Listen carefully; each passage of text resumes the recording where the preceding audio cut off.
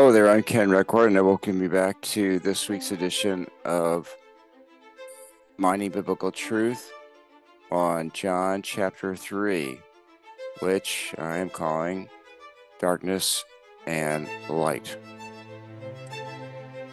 In two sections, Nico at night and John points to the light. First of all, because it's interesting to learn what we can about Nicodemus, and Richard Balcom in a book on John has done extensive research into first century genealogy and history to try to discern the Nicodemus family tree, which I've displayed here from his research. And he has determined that Nicodemus had a son named Gorion. And he also discovered that a number of first century Jewish families would tend to repeat names every other generation. So Nicodemus had Gorion, and Gorion had three sons, another Nicodemus, Hezekiah, and Joseph. And so this Nicodemus likely would name his son Gorion. But this Gorion, Balcom believes, was listed as one of the three representatives to negotiate the surrender of Jerusalem in 70 AD to the Romans. So he was still a very high up practicing Jew at that time. According to Josephus, also his father Nicodemus died during the siege. But Josephus also records that no Christians died during the siege, and that's because they had all left. And we'll come back to that in a minute. So was Nicodemus a believer? Was he saved? Well, the only evidence for conversion was his participation in preparing Jesus for burial. But in that, he was only honoring Jewish tradition. He's never mentioned in the book of Acts, which I think is curious. Historical documents show him remaining a Sanhedrin member, and his son remained a devout Jew and leader, so certainly he didn't have any, his ongoing family didn't have any apparent Christians. So what about, why did all the Christians leave? Well, they obeyed Jesus in chapter 24 of Matthew when he said, so when you see the abomination of desolation spoken of by the prophet Daniel standing in the holy place, let the reader understand, let those who are in Judea flee to the mountains. And Josephus understood that. So was Nicodemus genuinely open to discovering who Jesus was? Well, he comes to him and he says, Rabbi, we know that you are a teacher sent from God. Rabbi and teacher basically mean the same thing. And Jesus responds, Amen, amen. I say to you, unless one is born again. Now, I substituted here amen for truly, because if Jesus was speaking Hebrew, he was probably speaking Greek. But if he chose to speak Hebrew, the correct term would be amen, because it means it is true. Nicodemus has come on behalf of his group of Pharisees, which is why he says we. And Jesus, when he responds and says you, I say to you, that you in Greek is plural. And we don't have a plural you in English, except if you use the Southern version, y'all, which would actually be a very good translation here. That's why it's not clear that Jesus is addressing this whole group, not just Nicodemus as an individual. But the significance also of when Jesus says truly, truly at the beginning of a statement, he's not adhering to traditional rabbinical form or what we would call prayer form. We say amen at truly let it be at the end of a prayer because we're asking God for it. But Jesus says at the beginning because he's saying it's already answered. If I say it, it's true. It's like what whatever I do on earth is fixed in heaven.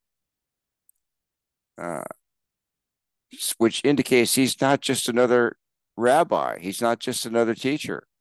And that's Nicodemus' problem is he doesn't see the real Jesus.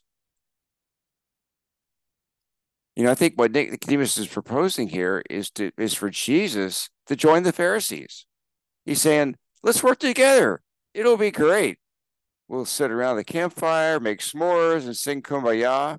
Well, Jesus says, ixnay on the kumbaya. It ain't happening. And then Nicodemus reappears twice more in John's gospel. He doesn't appear at all in the other gospels, by the way. In chapter 7, he's horrified by the wickedness of the Sanhedrin brothers, but he doesn't leave them. Jesus sees his heart, which is not repentant. An interesting question that Jesus could have asked him is, have you been baptized by water by John? If not, why not? We could even speculate that Nicodemus might have been one of the men who was sent to interrogate John. We don't know. Or maybe his son was. Nicodemus wants to tap into Jesus' power, but he sees no need to be washed clean in order to be born again. Even those in Christian ministry can make the same mistake of expecting God to join them in what they are doing. I learned in a course years ago called Experiencing God how important it is to join God where he is working. The basic problem Nicodemus has is that God hasn't called him. For his sovereign reasons, God has not opened the door to the light. And Nicodemus is thus unable to repent and submit in order to join what God is doing. I realize this is a viewpoint that not all Christians share. John answers the question about Nicodemus in verse 27 when he says that no one can receive anything unless given from heaven. Now, he's not talking in direct reference to Nicodemus there, but it's the same concept. And also, Jesus is talking about water and the Spirit as an allusion to Ezekiel 36, 25, 27, which says, then I will sprinkle clean water on you, and you shall be clean. I will cleanse you from all your filthiness and from your idols. I will give you a new heart and put a new spirit within you. I will take the heart of stone out of your flesh and give you a heart of flesh.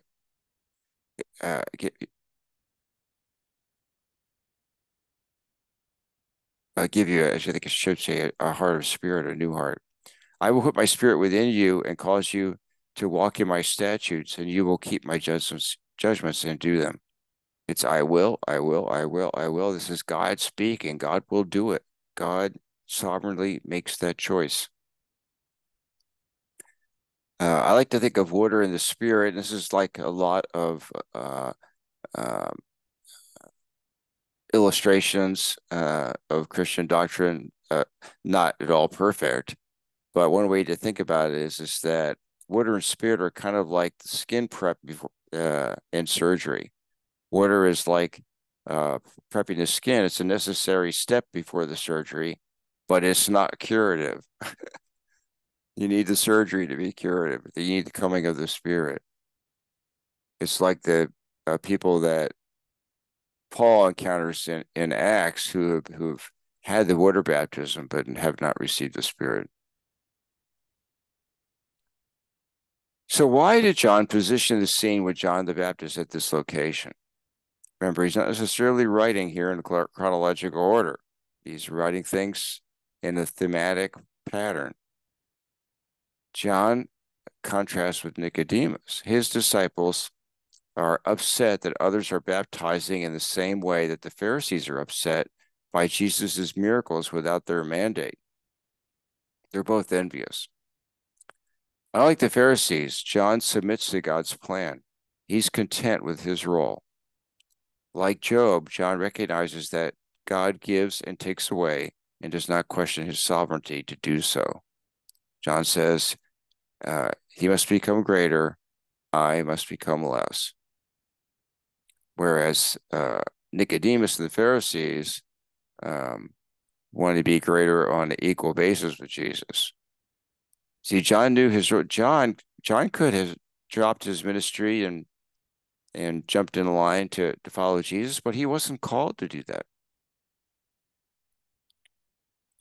Like Job, John recognizes that God gives and takes away and does not question his sovereignty. The Lord gave and the Lord has taken away. Blessed be the name of the Lord. Job 121. So my takeaway here is don't be envious of how God is using others. We should be amazed and grateful if he uses us at all. It's like our ministry here in this in these YouTube videos and on our website.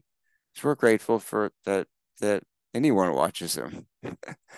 Um, but I share with you the story of the two young rabbis, which is one of my favorites. These two young rabbis get together. They were both trained by the same uh, rabbi, and so they have the exact same Jewish doctrine. And the one says to the other, I don't get it. We're both trained by the same person. We both love our disciples. We're both dedicated to our work. And yet, I don't understand why you have twice as many disciples as I have.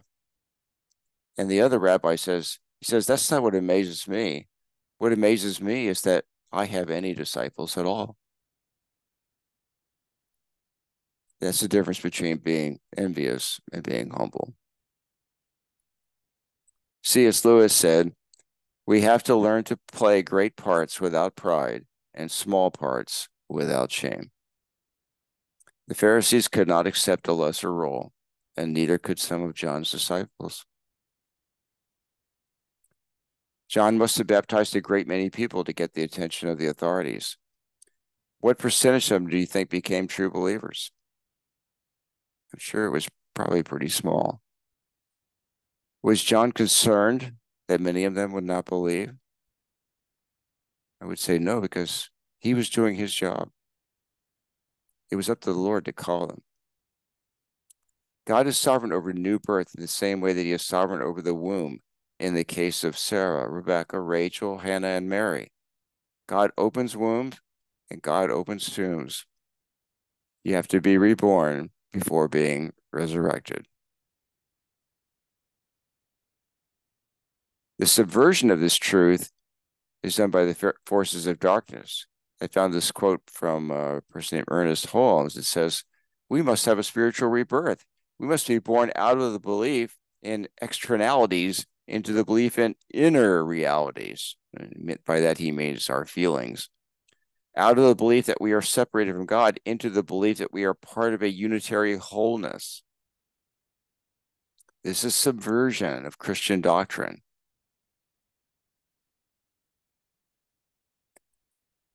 So before I close, a couple weeks ago, I showed you the use of phrasing from an organization called Bible Arc. And this week I've done a separate short video showing you an example of bracketing using the first part of John chapter 3. So you can find that that's labeled as 4A bracketing following this video on YouTube. And bracketing looks like this. It is rather complicated, but very useful. So think about it. Question. You might serve God in a ministry like John and have God bring it to an end, like John's came to an end. How much will you resent that he who gave takes away? How much will you look forward to what God has planned for you next? Let's go to the Lord in prayer. Dear Lord, we thank you for the scriptures this week. Thank you for the Holy Spirit. Thank you that you have chosen us. And Lord, we pray that all those that you have chosen will come to faith and very soon. As we wait for Jesus to return. In Jesus' name, amen. Thanks so much for watching. please take a moment to click like or share with a friend. Please share a link with a friend or make a comment on YouTube. We'd love to hear from you. Have a blessed week.